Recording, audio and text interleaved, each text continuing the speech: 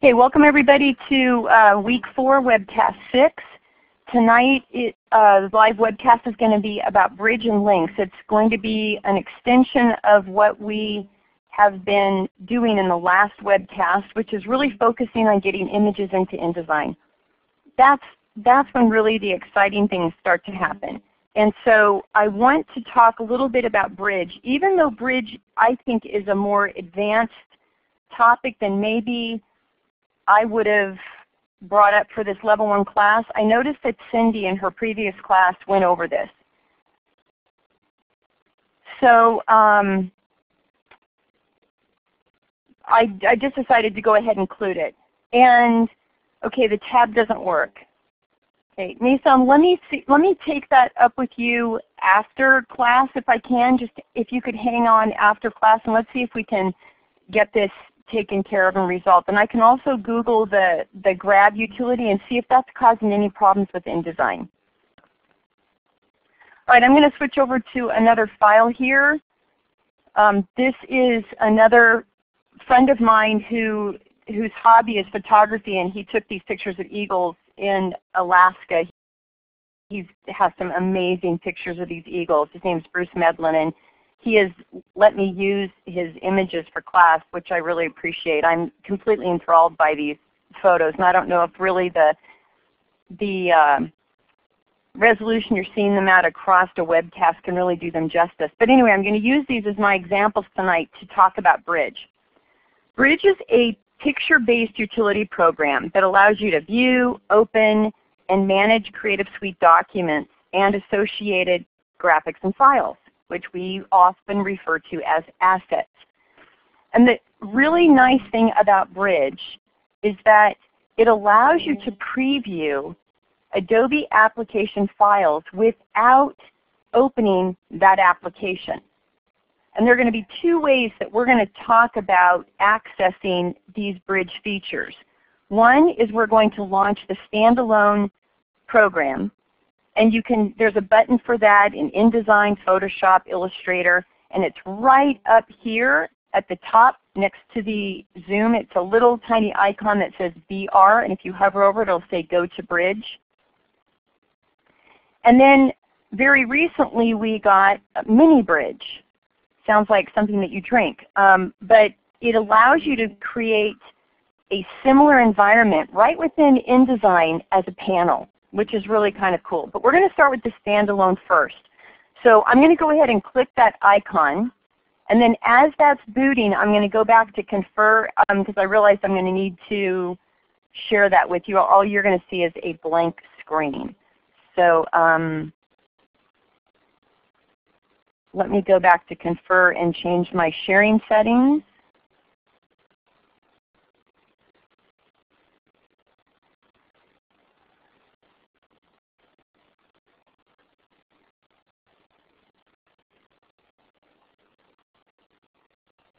I really hate this. Oh, come on.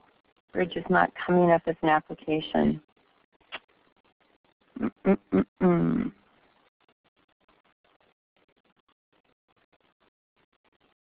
Okay, I'm going to have to share the desktop, which I hate doing because it makes everything so small. Let's see how bad that looks.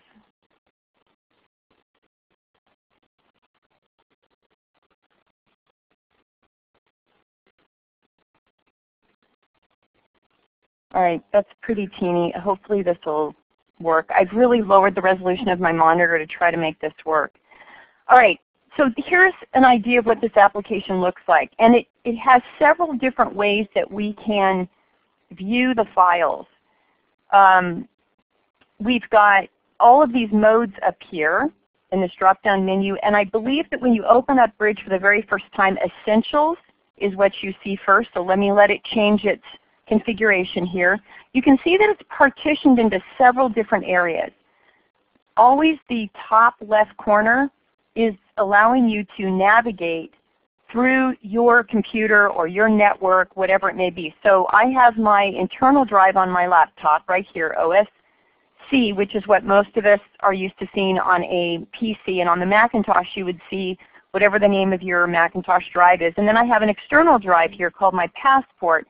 And I can also open that up and navigate through it. And if I was attached to a network, I would also see that network connection in this area. So this is my navigation area.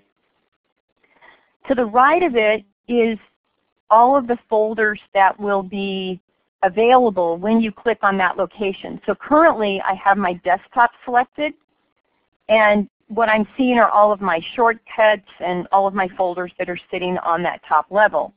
And Bruce's Alaska pictures are here, so I'm going to open that file, and I see the thumbnails of all of these eagle pictures.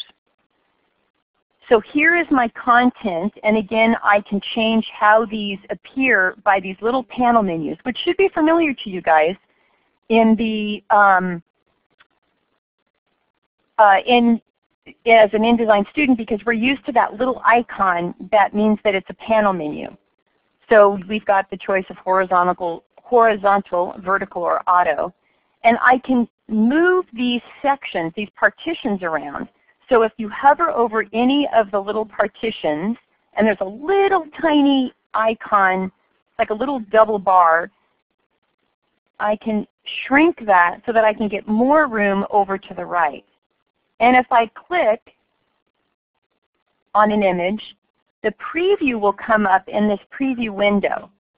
And again, I may want more room for that preview, or I may want to bring up the information portion. And it's phenomenal how much information you can get from a camera. So it's telling me that this was shot with an f-stop of 4 at 1,250. It's giving me the ISO, what it was shot in.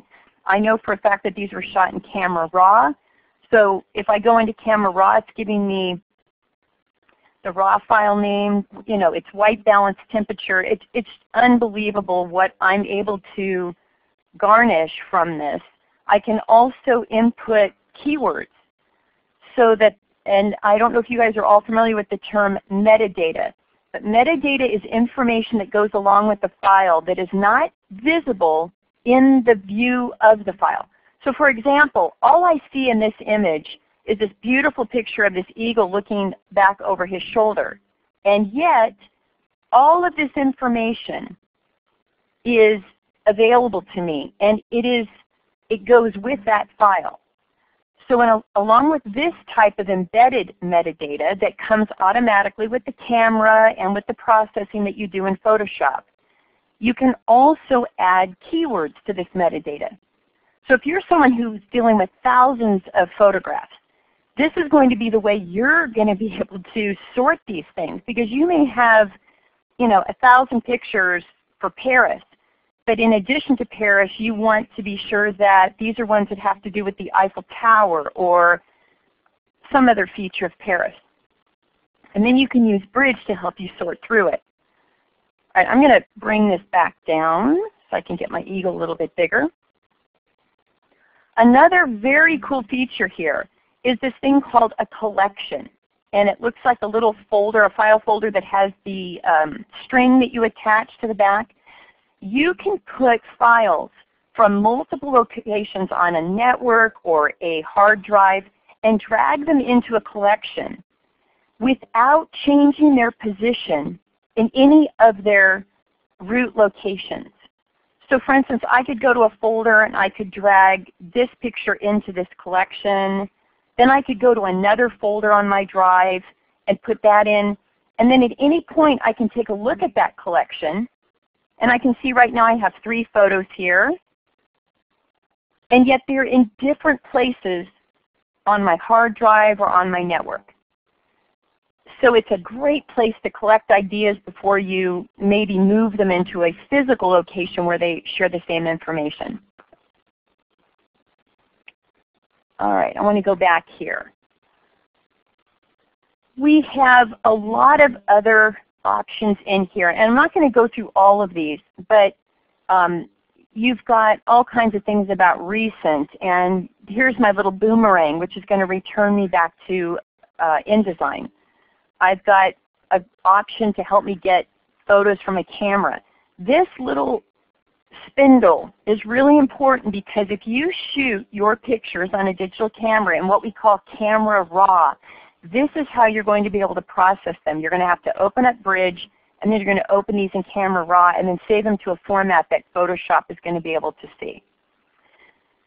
And I'm not going to go into any more details on that. I do want to show you a couple of additional windows here. So we have Essentials, we have Film Strip.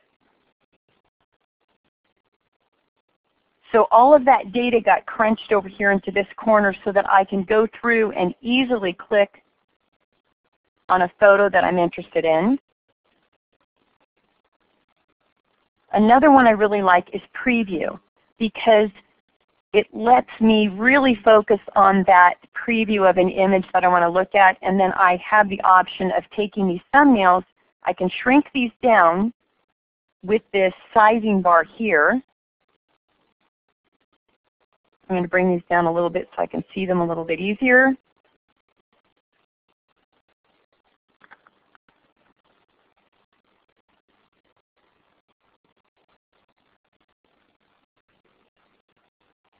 Okay.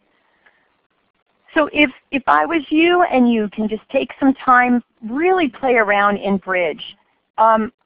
Another thing that's really cool, and I wish I would have set this up sooner and I didn't. So let me, let's see. Let me go into a training folder really quick. And if it's all blurry, don't worry. I will tell you as soon, I will slow down as soon as I get someplace that actually has something worth looking at.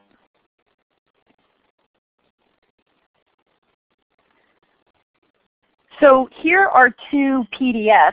In fact, I'm going to upload these tomorrow morning for you guys. This is your Macintosh and your PC keyboard equivalent sheets. Notice I'm not in Acrobat right now. I'm not in any type of a PDF viewer, and yet I can see these files. And if I go back, let me go to InDesign CS5 really quickly, because I know I have some training files in here. Let's see here. So here's a file. And let me slow down for just a sec to make sure you guys have a chance to see the preview. I'm going to bring this up a little bit here. And I can see that this is a 2-page InDesign file right here, one of 2 pages, and I have an arrow that lets me go back and forth between these pages. And yet, as we can see, I'm in Bridge. I am not in InDesign. And this is going to be true for Illustrator, for Photoshop, any of these Adobe applications. When Bridge first came out many versions ago, a lot of us didn't jump on the bandwagon because it was so slow. But Adobe has made significant progress with this. And if you are into photography, it is just an awesome tool. And if you are someone who has to deal in InDesign with lots of assets, whether those are Photoshop files, Illustrator files, whatever they may be, this is a great place to be able to visually figure out where things are. One of the things that happens quite often is you are looking at pictures that have file names like 103.54425.jpg. What does that mean when you're looking at it within your Finder? And this is a way that you can go in and say, oh yes, that's exactly the picture I want. And here's the next step. How do I get this picture into InDesign? Well, we can drag, I'm going to go back to my desktop here and back into these Eagle photos. I can drag an image directly from Bridge into InDesign. But that's not going to be very easy for me right now because it's covering up InDesign. So this isn't really a viable option for me. But I have this little button up here, and I hope you guys can see the little pop-up that says Switch to Compact Mode. I'm going to click, and it becomes a little tiny window, and there's InDesign peeking out from behind. So now I'm going to go down to this next spread.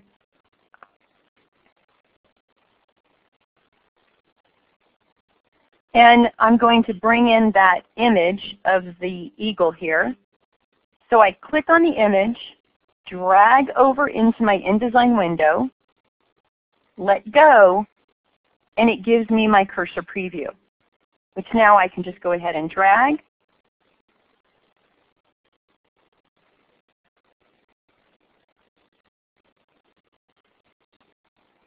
And now I've got my eagle. So this is a really nice way to be able to use both of these applications at the same time. Now there's another way we can do this. I'm going to go ahead and close the application for the moment. And I'm going to go to my window menu, because remember, your window menu is the home to all of your panels. So I'm going to go down here about 2/3 of the way down, and notice we have this option called Mini Bridge. And when it comes up, which it's not, let's try that again. Oh, great. I was just working with this a minute ago. Isn't that lovely? I just love how everything changes when I load into Confer. I do not see it on my second monitor either. Hang on.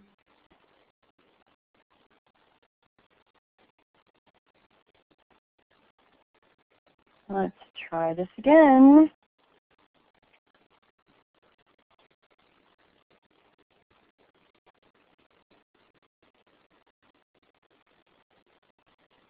That is so amazing that I am not seeing it. Oh, man. Just what I wanted. Let me see if I'm having problems with any of my other panels just for a second. Okay, so there's my flattener preview. Let's try another one. Let's try my liquid layout. Got that. So where is that hiding?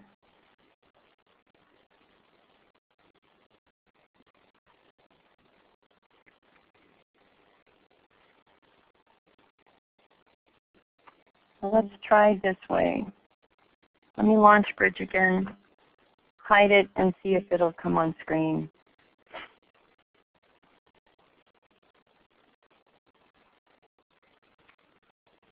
Oh my gosh, I cannot believe this.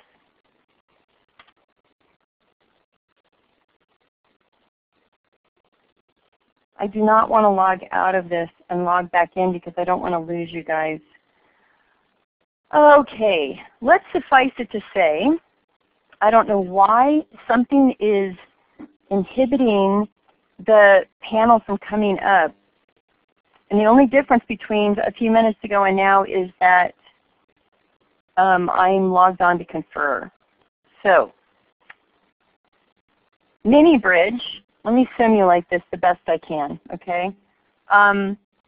Let me bring up Bridge in compact mode. And what this panel will look like is it'll come up like this, like a panel, except it'll have this color shading, like hyperlinks or whatever. You can dock it just like any other panel, and it'll look very similar to this compact mode. All right. Sorry about that. I have an appointment with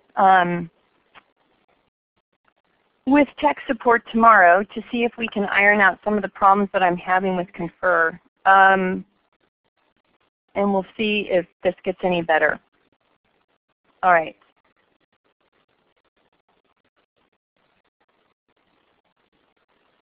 All right, I'm going to do a couple things on this page with this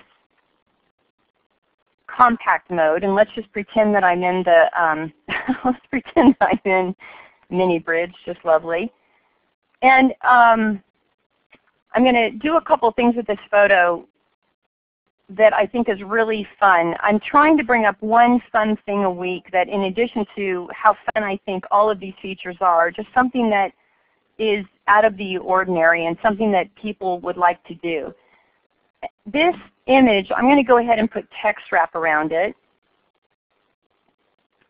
by clicking on the image and then clicking on the wrap and then moving some space around it, creating a buffer. And that's all well and good, but this eagle has all of this space on the left, the top, and the right. And it might look kind of nice in a circle. So I want to show you guys how you can get a photo into any other kind of shape. I'm just going to minimize that for the moment. So I drew a circle over here on my pasteboard area, and this is exactly what is great about the pasteboard areas, because this is where you can play with things. I just took my circle frame tool, my ellipse tool, and I drew a circle holding down my shift key. Let me let that refresh. And then I gave it a stroke and so on and so forth. So what I'm going to do is go over here to my eagle, place my cursor towards the center so that I see the hand, which is telling me that I'm in my content grabber, even though it's not showing up on the screen. And I'm going to copy that image, select my circle, and then choose Paste Into. And there my eagle is in this shape. Now I can also click on a shape and I can change its shape by going to the Object menu. But for right now I'm just going to go ahead and I can see that I've got white space at the top of that circle, white space at the bottom. And I'm just going to increase the size of this. And I'm doing that by going up to my scale commands on my control panel, holding down my shift key so that it'll go faster. And I just want to get it big enough so that I know the top and the bottom are outside of that circle. And I also want to be sure that my link connecting the vertical versus the horizontal is intact so that I see 60 and 60. I don't want this to get skewed in any way. Okay, I'm going to go ahead and just click on this one and get rid of it and drag this one into place.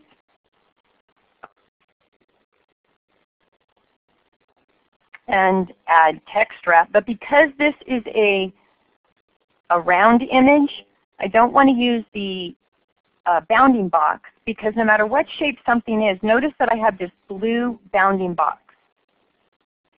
So bounding boxes are always going to create a box around the leftmost edge, top, right, and bottommost edge of an image. And if I do bounding box, that's not going to look very good. I'm going to get this wrap. It's going to create this white space, and that doesn't look very cool. So I'm going to go to the next button, which is text, which is wrap around the shape. And that worked, but the text is butting up against the image. So I'm going to go in and give myself a little space here, maybe 8 or 9 points to create some white space around this. And then I'm going to try to center that, maybe bring it down just a couple of lines. And there I've got my eagle peeking out of a round circle with a nice brown edge around that frame.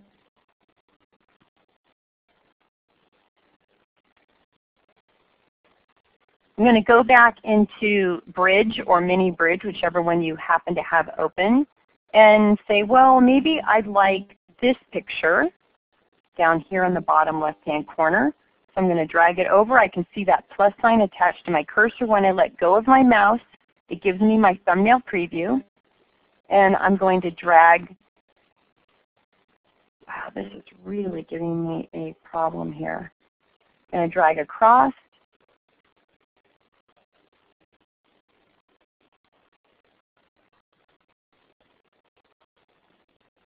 You can see the snowflakes here, the snow he's dragged up from his claws, which is just so amazing. And I'll go back to text wrap. And in this case, I have a square image, so I'm probably going to use the square bounding box. And if it was me, I don't want a widow or an orphan, a single line above or below something, so I'm going to size that up just a little bit so that it is about the same height as the text over here. Okay, when you import these images, you import them by default as a linked file. When you import images, it does not embed those images in your InDesign file. That means that if you take this InDesign file that you're working on and you put it on a USB drive, or you put it up into Dropbox and you download it to another computer, or you copy it to another computer, that file is not going to come with the fonts or the images, because the fonts have to be resident on a person's machine unless you package the file, and we will be getting into packaging next week. And the images are linked. So how do I know what image is missing, what images has been modified? And this is what your links panel does for you. And your links panel usually shows by default, it shares that same panel grouping as pages and layers. This is your central control station that tells you everything about what you have imported. So I'm going to go ahead and click on this, and you can see that this demo file has so many images, because this is the same one I keep building on as the semester is progressing.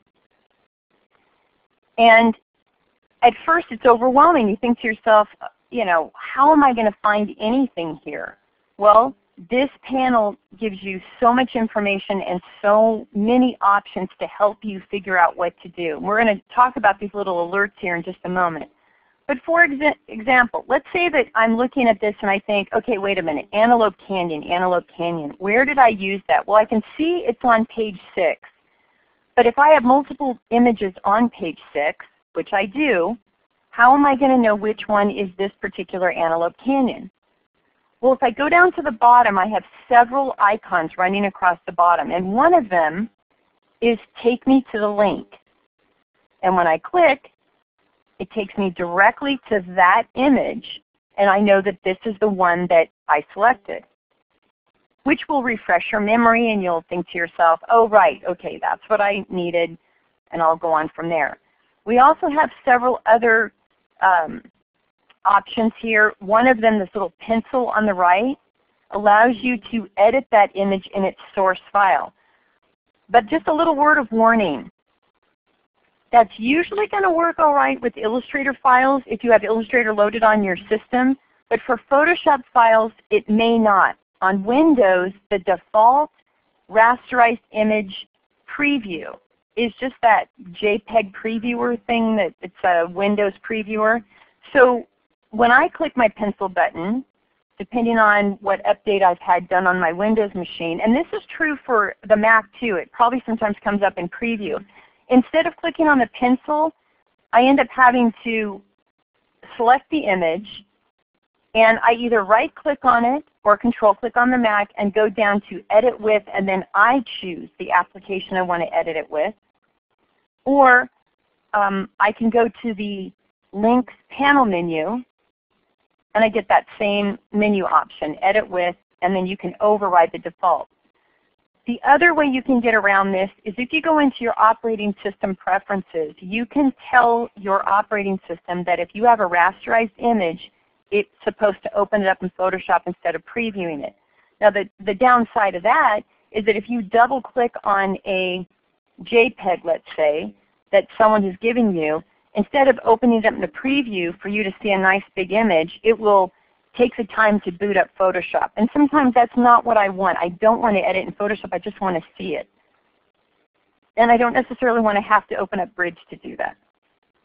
So how you deal with that is up to you.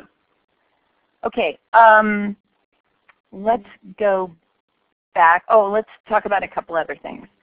I'm going to still click on this cantaloupe. Notice this Antelope Canyon.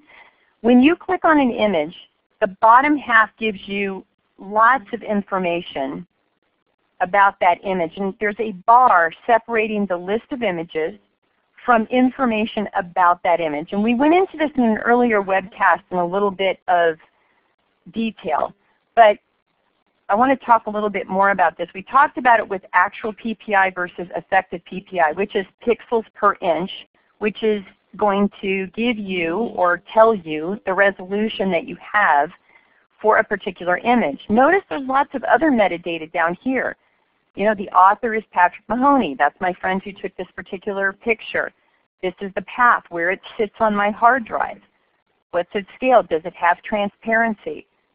So there's lots of information that's going to help you figure out what type of problem you may have in your file, or you just needed to know the size of it and you needed to know the resolution, you needed to know the color space. This is RGB color space. If I'm printing in CMYK, this tells me I either need to export this as a PDF that will convert RGB to CMYK, or I need to go into Photoshop and change its color mode. If you modify an image that's linked to an InDesign file in Photoshop, you will get a little triangle, a little yellow triangle, that tells you that that file has been modified.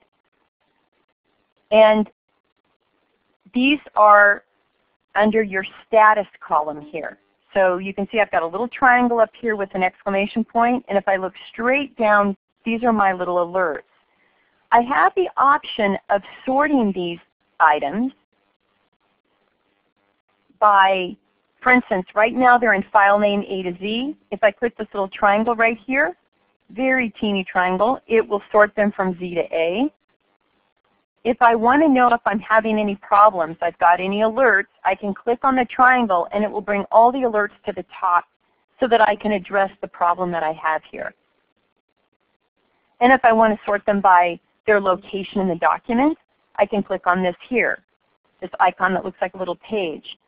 You also have the option of going to your panel options command in the links panel drop-down menu. And this allows me to decide what I want shown in the panel, the little panel columns, versus what's being shown in this bottom location. So notice show in link info, which is the bottom half of the panel. All of these items are turned on until I get way down here to aperture, shutter, ISO speed, and those are not turned on. That would increase the amount of information quite a bit. But I have the option of turning those on. Notice in the show column, which is what would happen here, this is where it would be displayed, all I have showing is name, status, and the page. If I added one of these others, it would create an additional column. And if you need that information on an ongoing basis, go ahead and do that. That's a great idea. I tend to not add too many columns because then I have to pull this panel out in order to see all of that. And I'm trying to keep this panel down to a manageable size. All right, I need to find out what image is missing. So I'm going to click on the image, tell it to take me to the link, and it's telling me that my eagle that's looking over the back of his head is missing. Now, even though it can't find the linked file, InDesign is going to keep a low-res preview of the last version of the image that it had access to. But if I tried to print this right now to a high-resolution printer, it would look pretty bad because it can't go out, find the file, and get the actual file information. Notice too that when I'm not in preview mode, that same icon, this is brand new in CS6, is sitting right here on the frame. So I need to figure out when I see this, and this happens quite often, you haven't worked on a file in a while, you all of a sudden open it up and you notice, oh man, I've got these missing files. So I need something to jog my memory. And often what I do is I go down to my link information, I pull this way out so I can see the path, and I see, all right, this was in my week 4 folder. What did I do with that information? Oh, right. I ended up putting it on the desktop so that I could get to those files easier. So I click on the image, and I go to the panel menu, and we've got 3 different relinks that we have available to us. One is just relink, and it's going to bring up a browser window asking me to go find where that image now sits. But if I moved an entire folder of images, which is exactly what I did, I can also choose relink to folder, and then click on that folder, and it'll go and look for all the file names. And I can do that also with file extensions. Sometimes we have JPEGs and then we replace them with the exact same file name, but they have a PSD extension, meaning it's a Photoshop file, and we are allowed to import native Photoshop and native Illustrator and PDF files. And in fact, in many cases, that's the preferable way to import files. So you may just need to say, oh, by the way, it's the same file name, just change the extension from JPEG to TIFF or EPS, whatever it may be. I'm going to go ahead and click the Relink button, and I'm going to navigate to my desktop and look for these images. And the one I'm looking for is the eagle. I click on the image, click Open, and even though I did not say relink to folder, InDesign is smart enough to say, oh, by the way, when I was in that folder, I noticed that sharing the same directory were 3 other images that were missing. So I linked them for you again. Thank you very much. Took care of that. And I look down through here, and I only have one more that I've got a problem with. So let's just take a look what its full name is.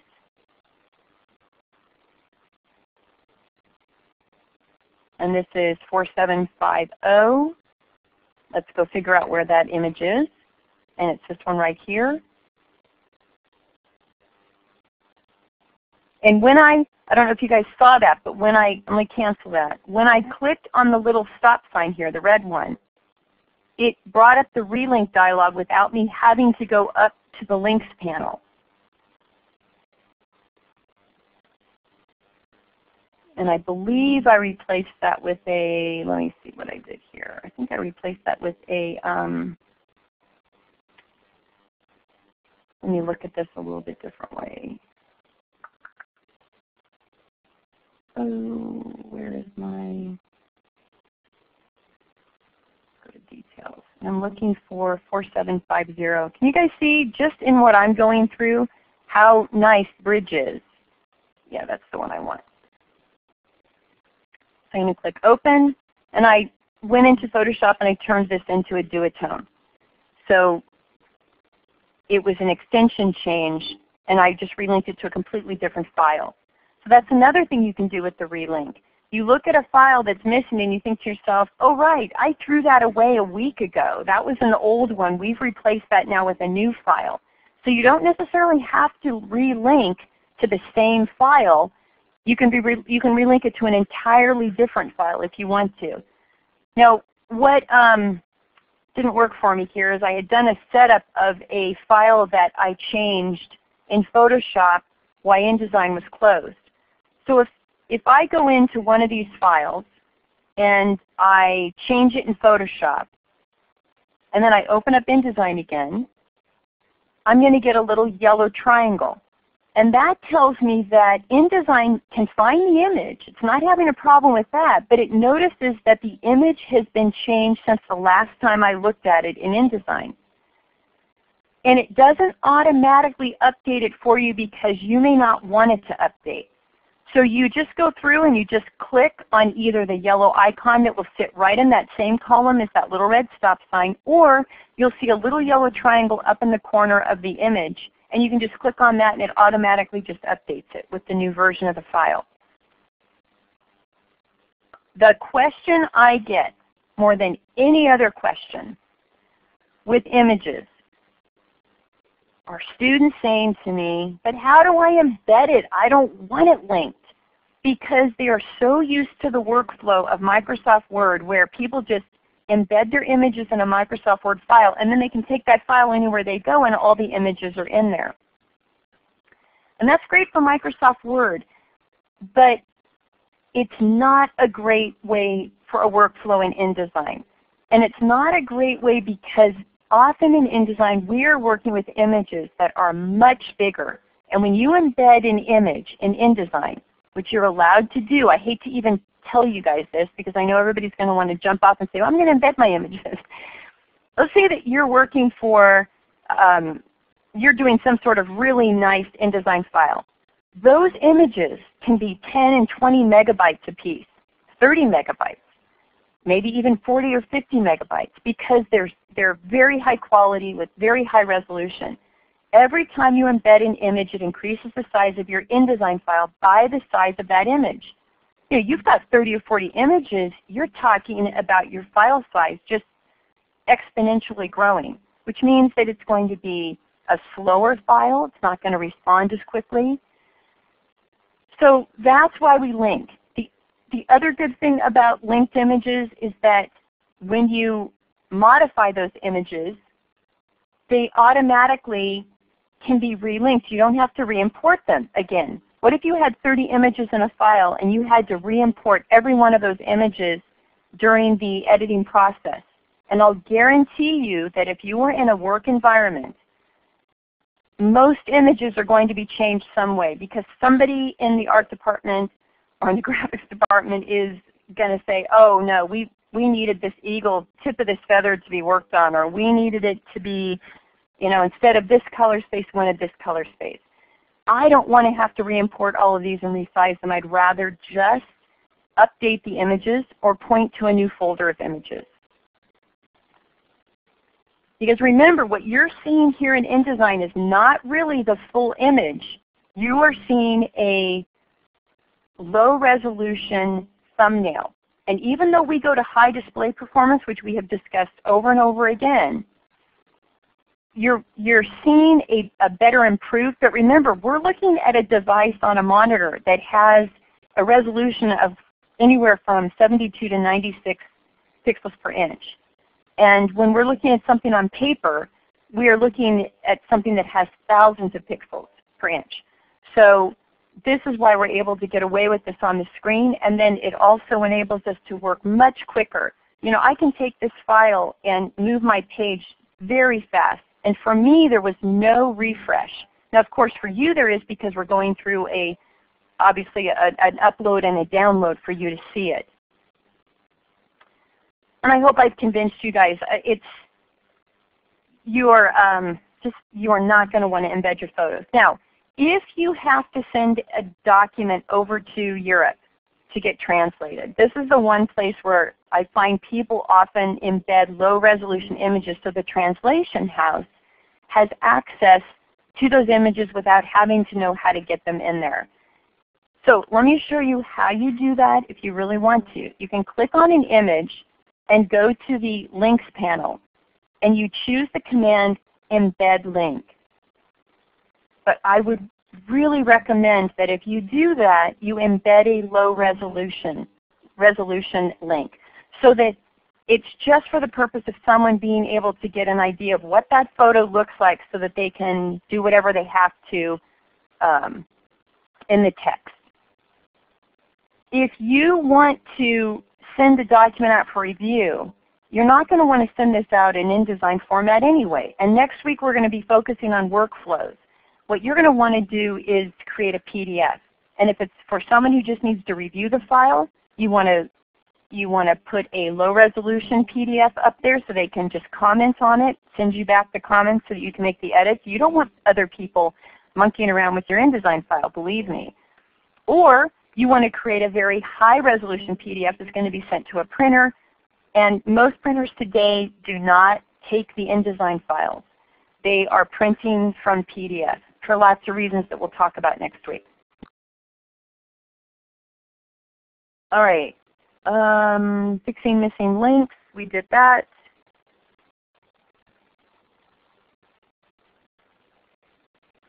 Oh, one other thing, let me just go over this. I'm looking at my notes.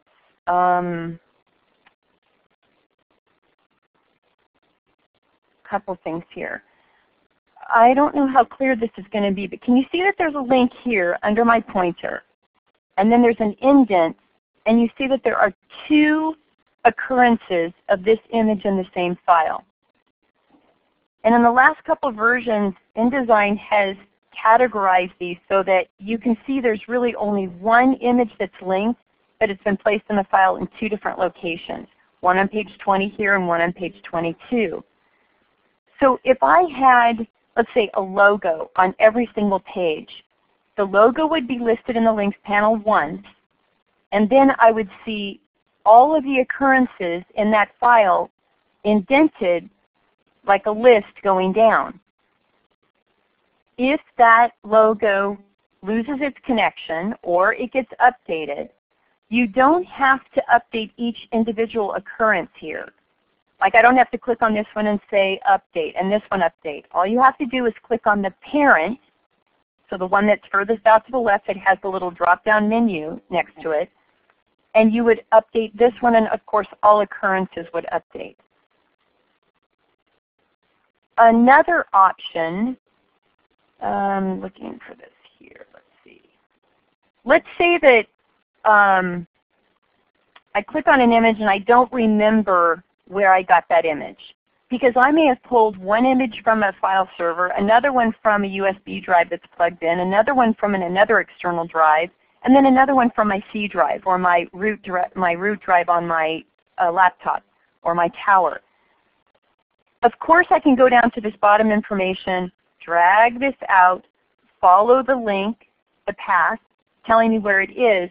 But another option I have is to click on that image, go to my links panel, and just choose Reveal In, and on the Mac it'll say either Finder or whatever it's the name for the operating system, and then if you were in a Windows machine it'll say something like Reveal in Explorer, and when I let go of that, it will open up the folder that's containing those images. And when you're pulling images from all kinds of locations, this is really a helpful way to figure out where something is. And when we get into packaging next week, we're going to talk about how InDesign allows you to take an InDesign file and you can go out and say, okay, go find every image that's being used in this file, make a copy of it, put it into a directory, put all the fonts that are being used in this file in a directory, make a copy of the InDesign, add it to that same directory, and you get this nice, clean little folder that has an InDesign file, all your fonts, and all of your images, so that you can send this off to a printer. This was something that has been in Quark Express since day one, and of course Adobe knew that this was really important. I just wish I had this option in so many other applications that I work with, because if you've been working on a project for 2 weeks to 6 months, and you have, like I said, you have pulled all these images from different locations, you have replaced images. I also use this method for cleaning house. And like I said, I'm going to go into a lot more detail about this next week. All right, if I have just a couple minutes left, I want to, do I have time to do this? Let's see.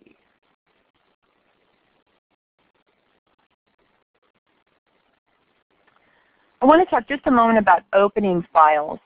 It's something that should be covered this week, but I just have not had time to get to it in all of the webcasts we've had.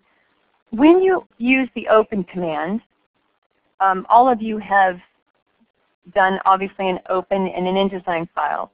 But the open command is going to open up an INDD file for an InDesign file, an INDT InDesign template file, INDL, which means that it's a file that can be opened up from CS4 going forward, and it will also open up a file called an INX file. INX files were what we used to open up file versions previous to CS3. And this is why if you have to save out an InDesign file to someone who's using CS3, it is a huge pain in the neck because the file format changed at CS4. So from CS6 you can do a save as to an INDL file. Then you would have to open that up in a CS4 version to save it out as a CS3 version. And that is not going to be fun because you're going to have to find 3 different machines having 3 different versions on there. So that's not a great thing to have to do. The open command will also allow you to open up Quark Express documents from version 3.3 to 4.1. There are also several third-party programs that will convert a Quark Express document to an InDesign document. So if you are if you were at a company where you were trying to change a history of QuarkXPress documents over to InDesign, like I said, up to 4.1 you can do it, but we are way past that in QuarkXPress. So you'll probably need to invest in a third-party program. When you open a file, as I said, and someone did not package the images or the fonts, one of the first things you're going to see when you open up that file is an alert message that says you have X number of images missing and you have X number of fonts missing. If you click that you want to see those fonts that are missing, it'll take you directly to this command called type find fonts. This is what you'll see when you click on that message. If you just say fine, I don't need to see it, it'll go on and show you your page. But what's going to happen is everywhere text is using a missing font on your system, you are going to see text with a pink background. And often people will call me and say, why does my text have this pink background? This is a preference you can change, but I like it because it's a really ugly pink. It's a pink you would never want to use in your file. And it alerts you immediately to the fact that you've got a problem. And if you go into your fonts, when it tells you have some missing, you can look in here and you'll see a little excuse me, a little yellow triangle or a red sign that'll show you that you are missing a particular font. And then you can deal with it. You can either go find that font and load it, or if it's a font you never plan on owning, you can just go down to the replace with, and you can change every occurrence of that particular font to something else. So I could say, okay, I have Critter in here. I want to change every occurrence to Minion Pro Regular. And you can click Change All.